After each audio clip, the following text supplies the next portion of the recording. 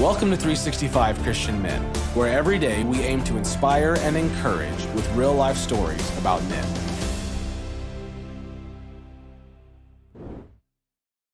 September 14th, William McKinley.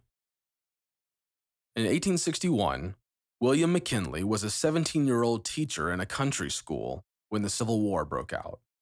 As a young man who knew his duty, he enlisted. By the end of the war in 1865, he was a major. By 1897, he had become the 25th President of the United States. On this date, in 1901, William McKinley died from a gunshot wound, a wound inflicted by an assassin.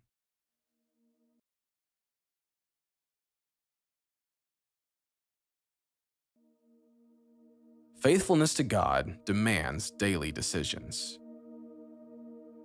In July of 1864, 21-year-old Second Lieutenant William McKinley found himself on Lieutenant Colonel Rutherford B. Hayes' staff, currently in the Virginia Valley near Kernstown. The Confederates began firing.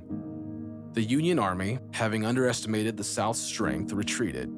Hayes turned to McKinley, a young man he had come to think of as a son, and gave him a task, a dangerous task, that would require more courage than Lieutenant McKinley had ever shown.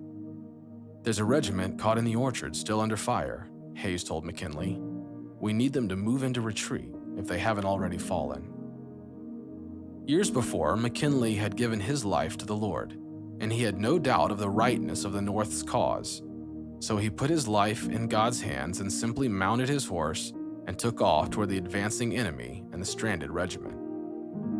In spite of the constant shelling from the enemy, McKinley charged across open fields while his fellow officers watched in concern. The young man directed his horse to leap over fences in plain view, to forge through ditches, to keep moving forward. The air filled with vapor from the barrage of cannons, and bullets whizzed all around. Then one exploded very near to him. The smoke obscured him from view. All of the officers who marked his progress flinched, for Lieutenant McKinley was a favorite with everyone, enlisted men and officers alike. They feared Lieutenant Colonel Hayes had sent the promising young man to his death.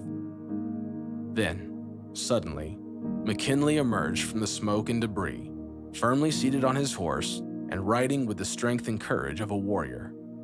Hope soared as McKinley reached the orchard. Once there, he directed the stray regiment to join the retreat. After one last volley with the enemy, the regiment followed McKinley to safety. They soon fell in line with their brigade and marched back to a more secure position. Young McKinley returned to the side of his commanding officer. Hayes turned to him. "I never expected to see you again," he said. McKinley simply smiled and acknowledged he had done his duty for the sake of the men in that regiment. It's like the Word of God says in 1 John 3:16. "We know love by this, that Jesus laid down his life for us, and we ought to lay down our lives for the brethren." Faithfulness to God demands daily decisions. Can you be counted on?